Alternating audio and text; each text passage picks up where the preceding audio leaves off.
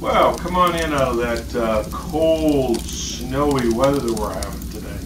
Well, actually, it was, I think it was in the 60s today. Probably going to be in the 60s tomorrow.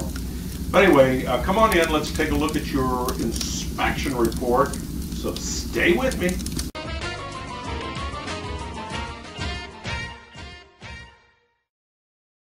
Okay, now let's take a look at the inspection report and see how it reads out.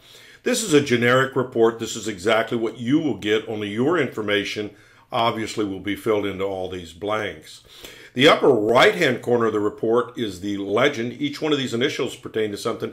A is consistent with the age of the chimney. B, see comments below. C, repairs needed. D, need further evaluation. Or E, not applicable. And they're placed into the boxes next to the parts of the chimney that can be easily identified in this diagram.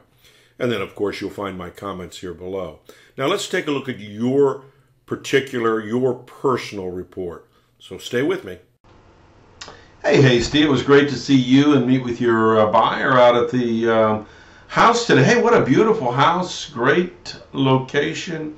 Let's take a look at the top. Nice stainless steel cap, keeping the birds and the squirrels out. Up here looks pretty good. This darkness in here will go away with a little 50-50 bleach and water. That's something a homeowner can do. Or you can have it professionally power washed off.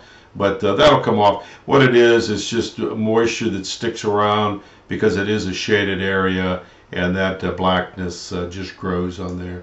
Open wood burning fireplace, really showing normal wear and tear in the firebox area. Fine cracks on both sides and the side profile. Nothing there to fix at this time. Floor of the firebox looks great, no problems with that. Dampers working well, no problems. Flue system looks good.